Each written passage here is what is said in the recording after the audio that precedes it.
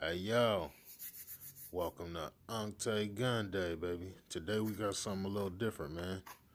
Today we got an unboxing of my new pocket knife.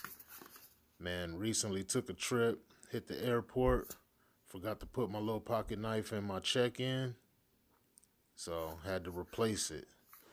So doing some shopping, looking around, I came across this bad boy, the CJRB Crag from CJRB Cutlery. So anyway, I think this particular knife is exclusive to Amazon. Um, from what I understand, you can get this knife only on Amazon. Run you about $45. I had a little Amazon gift card for 25, so only came out about $20 out of my pocket. So for me, it was already a win-win. But man, check it out though, man. It's a nice looking knife. The blade is listed at 3.43 inches. The overall length is 8.15 inches. Now, they have the weight listed at 6 ounces, but I've watched a few reviews on YouTube and I've seen a couple YouTubers throw the blade on the scale, throw the knife on the scale, and it's a little under 6 ounces. The material used for the blade is a ARRPM9 steel, a powder steel. It does have a carbon fiber handle, and um, the blade is considered either cleaver style or modified sheep's foot. However you want to spin it, whatever floats your boat, go with that. I call it a cleaver, pocket cleaver. That's just what I prefer. So you go with what you feel, you know? I think the blade also has a PVD coating. Yeah, it is listed right here. It has a PVD coating. So for me, man, out the gate, out the box, the assisted flip, man, it wasn't as smooth and as strong as I thought it would be.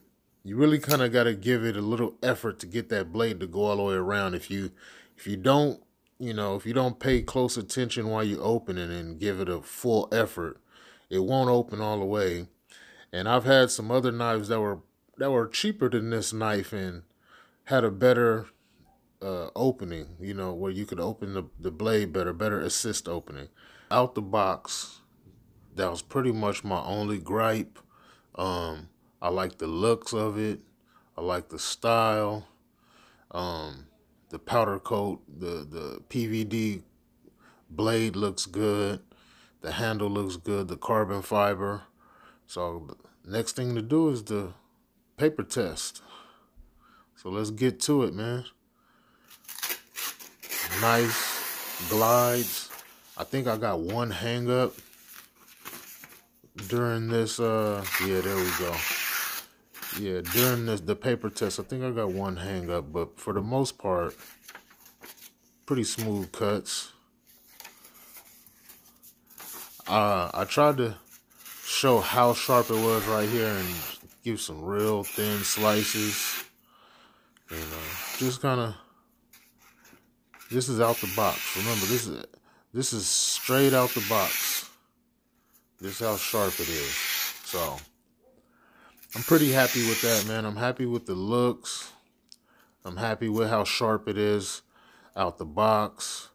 So we'll see how this knife holds up over time.